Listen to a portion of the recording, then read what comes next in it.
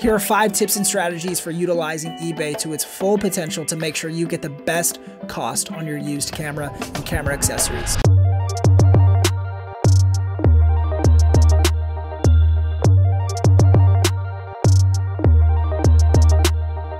Let's dive right into number 1, which is doing quality research. I just bought this camera for $89 on eBay, so let's take a look at the Sony NEX5. So some of the first results that we'll get are actually sponsored results, and these are sellers who want to push their items at the top of the feed. And we're gonna not look at those because those aren't the best example.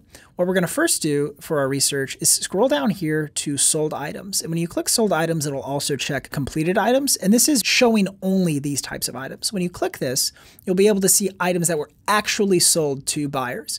And if we scroll down here, we can tell these numbers are not in that $180 price point. They're actually a lot lower. $105, $125, $49, $89, $81, $99, $85. So you can see if you're just patient and you do your research and you play this kind of timing game, right? You don't have to pay a premium price for a used camera. You can actually get them, like this one fascinates me right here, $49 that someone picked up this camera for. I thought $89 was a steal.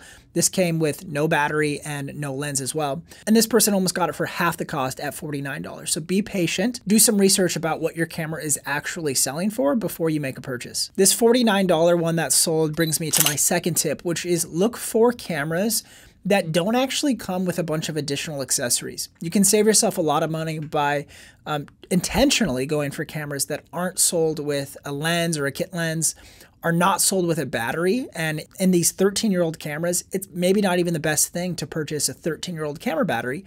You can actually purchase an aftermarket battery really cheaply on Amazon and get a pack of 3 for like $30. So you'll save yourself that $30 by purchasing one that doesn't come with a battery or accessories.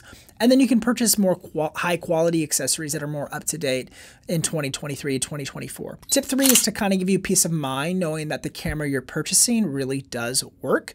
And this is looking for listings that have a video uploaded in the listing description. This NEX5 is being sold for $99, but it has this cool feature where you can actually click this video that the seller uploaded. And you see the seller walk through the camera from all points of view. The seller even turns the camera on so you can ensure that the camera is functional and that all of the buttons actually work. One of the benefits of purchasing from Facebook Marketplace are you can, in that in-person transaction, you can make sure that the camera actually functions and works. Here on eBay, it's a little bit harder to do that until you receive the camera, but one of the ways you can get a little more peace of mind before you make your purchase is if a seller uploaded a video. So be sure to look for those listings that actually have video uploads in that description. Our fourth tip is actually a pretty underutilized feature on eBay, which is the contact seller feature. On any given listing, you have the option to contact your seller about the listing you're looking into. So here I've actually pulled up a used A7 III. If I want to click this contact seller button, it's going to give me a few options that are sort of some preset things. I don't want to deal with those. I want to contact the seller directly. So I'm going to click that button.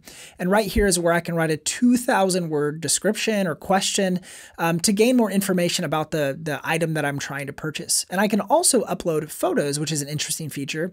If you're wanting to like compare different photos or explain something, this is actually a pretty useful tool.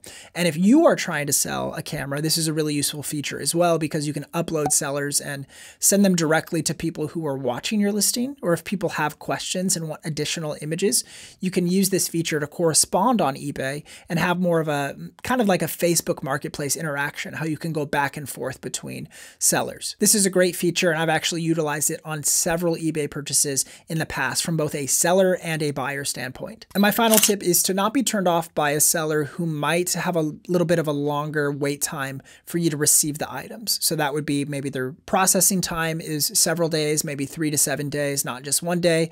And their shipping time might be 2 to 3 to 4 weeks out. So it might be a month until you receive your item, but you're actually going to save yourself quite a high percentage by doing it that way. If you're in the United States and you're trying to purchase a camera, say from Japan, in this instance, this Sony a5000 is shipping from Japan outside the US.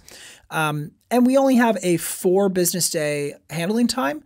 And that camera will arrive to us in about 2 to 3 weeks from the date of recording this video. Often with these longer shipping times, sellers also offer an extended return window. So this seller offers a 60-day return window. This all comes down to just the ability to have patience and some delayed gratification there, and know that your item will come in. You'll be able to get it in about a month. And once it comes in, you can have the peace of mind knowing, one, you did not pay for shipping. Most of these lead times that are really long have free shipping, so you didn't have to spend an extra $20, $30 there, which significantly brings down the overall percentage that you spent on the item. And you usually have at least 7 to 14 business days to be able to return that item if you feel like that item is not what you paid for. Thank you guys so much for taking time to watch this video. I know it was a quick one, but I think it's important as us as creatives are trying to help each other just enter into the creative space. You need camera bodies, you need lenses, and eBay is a great place to get used lenses and cameras from people who just don't use them anymore. So here are some tips and best practices when purchasing on eBay. So make sure to use these, save these, share this with a friend who might be in need of some of these resources or tips. I have a ton more videos on this channel. Feel free to check those out right here, guys. Thanks so much for stopping by. Much love.